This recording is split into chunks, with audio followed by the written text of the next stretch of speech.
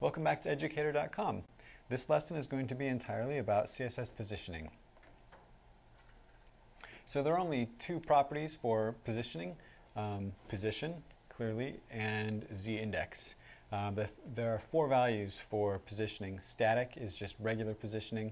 Then you have relative, absolute, and fixed. And then z-index kind of gives you the parameters that tell you which of your different positioned elements should be in front of or behind them other elements when you have them overlapping.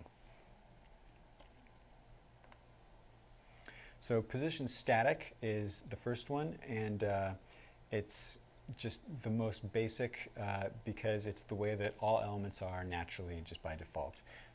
They flow with the rest of the content normally, and that's just the way that everything always is. So this is a div container with 3 divs inside of it, and all of them have a position of static by default.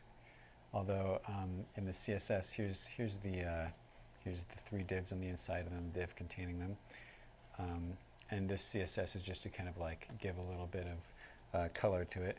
But if we give an explicit position of static and save,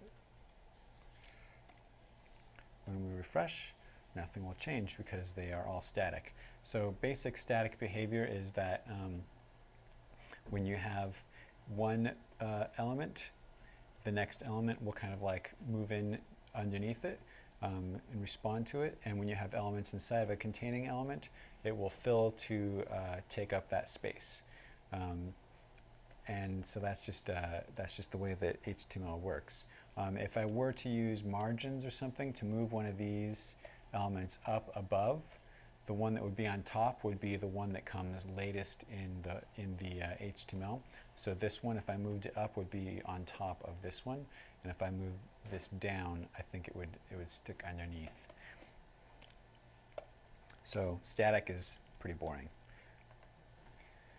Where things get interesting is with the relative value when you have positions. So it's pretty much the same as static, but the difference is that you kind of nudge it around with these additional properties. And it's actually very similar to margin nudging. So if you give a top value of, say, 10 pixels, that looks at the top of the element that you're dealing with, say this one, and it pushes it down 10 pixels, which would be very similar to if you have a top margin and pushed it down by 10 pixels. The difference is that margins kind of interact with other margins in an interesting way, and positioned elements don't do that. So let's look at what would happen if we did that. So I'm going to go specifically at this one right here. Oops, let's undo that. I meant to copy. Okay, there's the ID, and we're going to give it a position of relative. Okay, so refresh it, nothing happens because we haven't given it any actual of the moving properties. So top, 10 pixels, say, for example, and when we refresh it, it moves it down 10 pixels. And everything else kind of stays the same.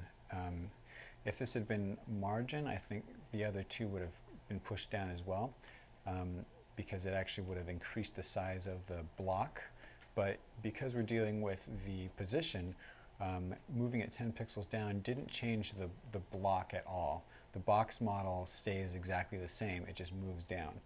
So it's different in that sense from margining differences. And also these stay the same because this is kind of removed from the normal flow, but it's only removed from the normal flow after you move it.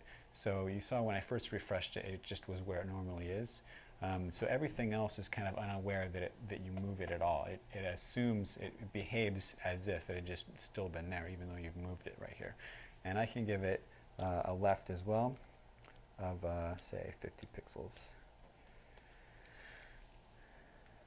And now it pops it over 50 pixels, and now I have to scroll to kind of see the rest of it.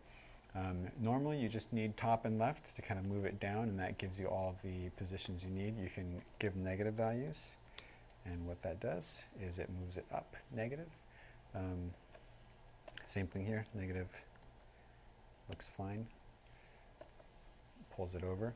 Now another thing you can do is you can define it in terms of, instead of top, you can go bottom. And it's almost the same sort of thing, except it's doing it by from the other direction. So I've given it a bottom of 10 pixels, which pushes it up from the bottom 10 pixels. So this can be useful if you have an element that's, like right now, these elements are kind of filling the whole space. But if I wanted to have something align, move down or up from the right from another angle, not knowing what the size would be, those could be useful. It becomes really useful when you get into absolute positioning. Let's minimize that. Okay.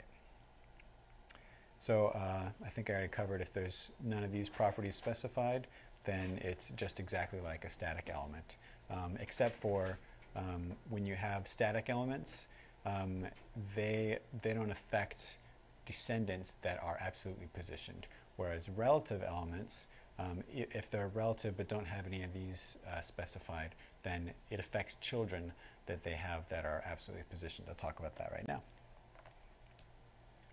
So absolutely positioned elements are completely removed from